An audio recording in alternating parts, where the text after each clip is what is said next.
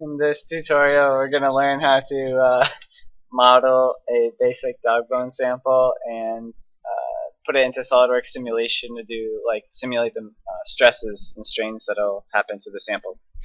What we'll start doing is open SolidWorks and start a new part. So when you select new, you'll see this part file. Make one of those.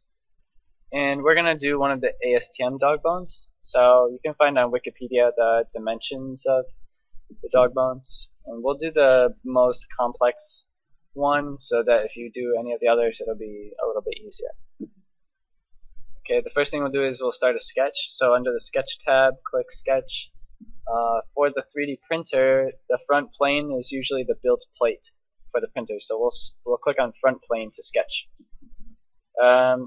For this dog bone, they have what they call the overall length and width. We'll use a rectangle for that. So click the rectangle. When we hover over the origin, we'll see the yellow box here. It's a relation that means coincident, which means that my point will start exactly at the origin. I'll click once and move the mouse out and click again. One thing we're going to note here is our units. Down in the right it says IPS, that's inches, pounds, seconds. And these inches on Wikipedia, they are dimensioned in inches. So we'll just make sure that that's consistent. If we switch that, it will kick you out of the sketch. And if you have to get back into it, then you will right click over here and click the top left icon, which would get you back into the sketch or edit the sketch. Okay. With this overall length and width, we're going to double click these dimensions and input those. We're going to do a type 4 dog bone here. That is 4.5 inches long and 0.75 inches wide. Okay. Then there's a narrow length and a narrow width, and this is kind of the reduced area portion of the dog bone. We'll click the rectangle again, click the center point again, and click somewhere over here. We want to be careful that we don't click on this line because it's going to add a relation that we don't want. Okay, so click somewhere in here, and we're going to click Smart Dimension to do these dimensions as well. The length of this narrow length is 1.3 inches. The width of the narrow region is 0.25 inches. At this point we have two radius that we have to worry about. We have a fillet radius and an outer radius. For the really simple ASTM dog bones, we're going to just put one radius, which we would use a tangent arc to create. I'll show you that quick. Start tangent arc. We'll start from this point, click, and get it to go the other way.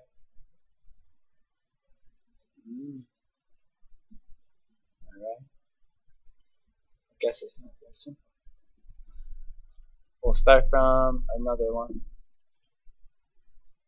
Okay, so we would draw one like this, and we would hit Smart Dimension, and we would dimension this radius. For the other ones, they're typically a radius of 3 inches. For ours, I'm going to delete this arc. We're going to make two arcs. There's an inner one and an outer one. In which case, we'll make this tangent arc, but we just won't connect it to the outside. We'll make one go this way, and then again to the outside. Okay. Hit escape to escape out of that tool. We could zoom in by using a scroll bar here. And we're going to make a couple relations here. This line and this outer line, if I hold shift and make sure they're both selected, we'll make sure they have a tangent radius here. You can also click on the left side here. Okay. And then we're going to make sure that this is also tangent with the straight line here, which it is. We can check right there. If I hover over this, you see both lines that are pink. Those are tangent with each other, as well as this one. And if I click on this line, then also these two. Okay, now we need to dimension those two radii. For the inner radius on this one, it is 0.56 inches.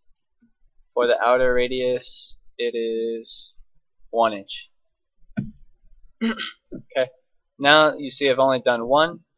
I'm going to use symmetry to my benefit and mirror that about the vertical and horizontal axis. To do that, I need some construction lines. So I'm going to go over to this line tool on the top left, drop down, select center line. You can also, if you just selected the line tool, just make sure that this 4 construction box is checked off. Do the same thing. Okay, we're going to start from the origin. Click once. Make sure that you have a horizontal relation here, the yellow box. Click again. You can hit escape. You can also double click. Okay, make sure the 4 constructions checked off again and draw a vertical line from the origin. Hit escape. Okay, now I want to mirror these 2 arcs, so select both of them. Click this mirror entities button, and you see they're pre-selected now. And you want to copy those and mirror about this vertical line. You see they show up? Hit the checkbox over here. Okay, now select all 4 of them. 1, and hold shift. 2, 3, 4. Now we're going to mirror these entities and mirror about the horizontal line. And we'll see they show up top. Hit the checkbox. Okay, now we have some extra lines in here we don't need to extrude. Mainly those are the sides in between. If I hit the trim entities button and choose trim to closest, I can click this line. Oops. This line. This line. Okay. For some reason it looks like these are not connected somewhere. I'm not. I guess we can just click the top one here and the bottom one.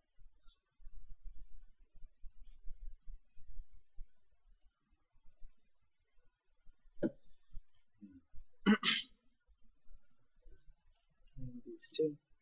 There we go. Okay, so trim all the lines that we don't need. And this new Solidworks version actually puts the closed loops. When the loop is absolutely closed, it fills it in with this gray color. So now we know that there is a closed loop in those entities, and we can extrude it. For this thickness, it's supposed to be between 0.28 and 0.55 inches to be valid for, or sorry, smaller than 0.16 inches.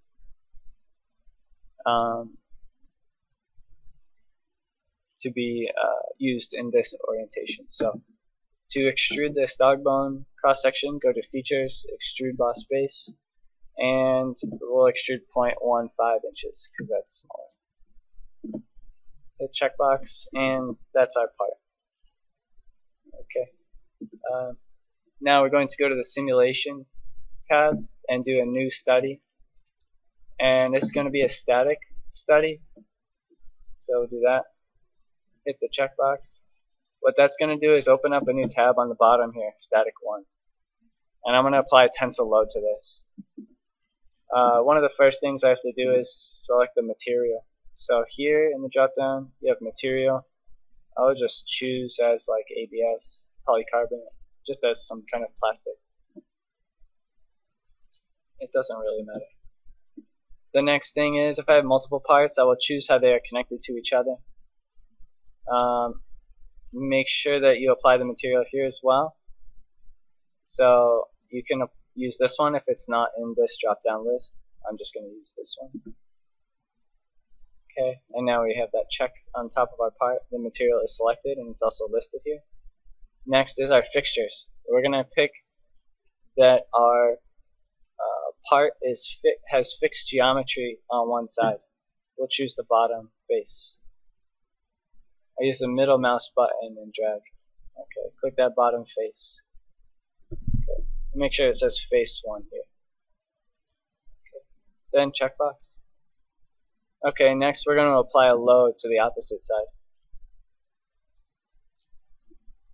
We're going to add a force, and you see that when we hold over the top face it has arrows down. Click that and then click reverse direction. Now they're going the other way. This is going to be in newtons, so figure out what your conversion is. I'm just going to write 650 newtons on. Hit checkbox. Next thing we're going to do is click run this study. You can get more advanced in terms of choosing a different size mesh or things like that if you have more complicated geometries, but this is very simple. Okay, so from here we have the von Mises stress, which is calculated with a specific equation, and then our maximum will be red and our minimum will be blue, in which case we can see that we take on some interesting geometric stresses at this sort of where the radii are inflected. We have an inflection point here. This is just for stress, so this is related to cross-sectional area. We also notice that on the side here we have a red color that is darker red than any of these colors, so that should tell us that the stresses on this surface are higher.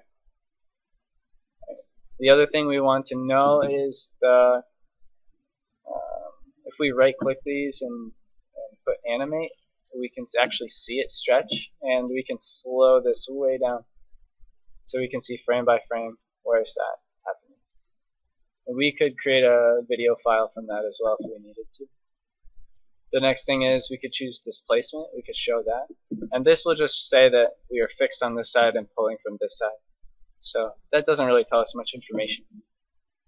The next one is strain, and this will say how much is each part of our piece stretching. Right? So this is the whole idea of having a Dogbone shape, is that the middle is stretching the most, right? And the edges are not. The ends are larger cross sections, so they don't stretch as much. So you may have more complicated fixtures and loads and things like that. Sometimes you can get around some errors by putting two parts together or adding some additional geometry to make the area that you're applying loads to or pulling from a little bit easier to select, and to allow deformation on the end faces of your actual part. But that's the basic tutorial of catting up a simple Dogbone and running it through simulation. If you want to get back to your model, you can click down here to get back to your part.